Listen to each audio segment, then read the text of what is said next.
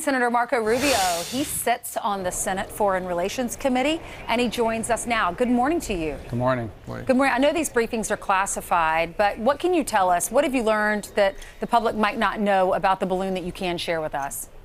Well, there's a lot the public should know because it's not classified. And I thought the president should have gone before the country last week at some point and explained, look, here's what's coming our direction, here's what it is, and here's what I've decided to do about it and why. And I think people would have understood it. And it's that lack of clarity that I think has led to a lot of the concern that people now have. So it's very simple. You know, every country, all the major countries have satellites, right? They're way up in outer space and they operate on an orbit. So every time they make an orbit around the Earth, they can take images and so forth. So it's like your Ring camera that sends you those updates that it takes once an hour of what's going on around there. And likewise, you know, we all know about spy planes and things of that nature. But in between that too, right? In between where spy planes could fly and satellites operate, there's a very valuable space, and balloons allow you persistent surveillance. So they can loiter over an area and actually feed you back real-time video of what's going on. So the Chinese are developing that capability. Pretty rudimentary, not complicated. What we've never seen is it loiter over the continental United States and over sensitive facilities for that long a period of time. And what is clear is that agencies of the federal government knew that this balloon was headed towards the continental United States, something we had never seen it do in terms of this flight pattern. Days in advance. They didn't notify Congress until one of the news outlets was about to run with the story. And then they allowed it to basically cut a diagonal path right across the middle of the country and never explained to us it was coming or why. And I mean to us, the American public. Right.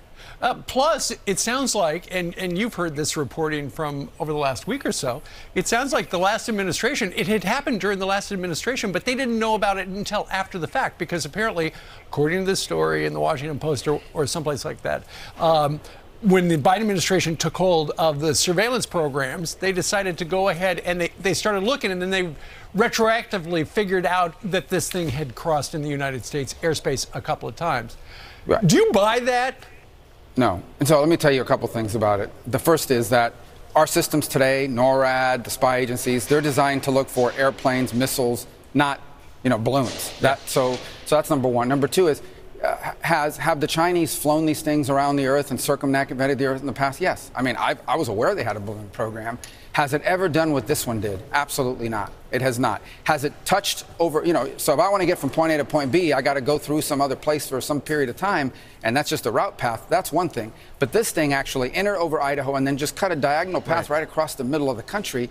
That has never happened, period. End of story. Not now, not in the past. It didn't happen. If it has, they don't know about it, and they've never told us about it.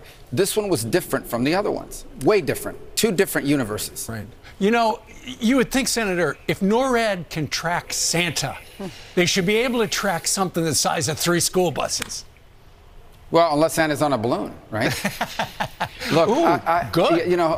It's and that may be, because they want to, whatever. But the point is that the point is that, look, it's not just NORAD's responsibility. NORAD has command over U.S. airspace, but we have other capabilities that see things and can project in advance. This is where it's headed from its trajectory. They knew that. They knew it was headed to the continental United States well before it entered North American airspace. And they didn't tell anybody about it, and they didn't do anything about it. So why do you think that is? Why do you think they waited until it was over in South Carolina when they had that opportunity when it was leaving Alaska and could have shot it down over the water there?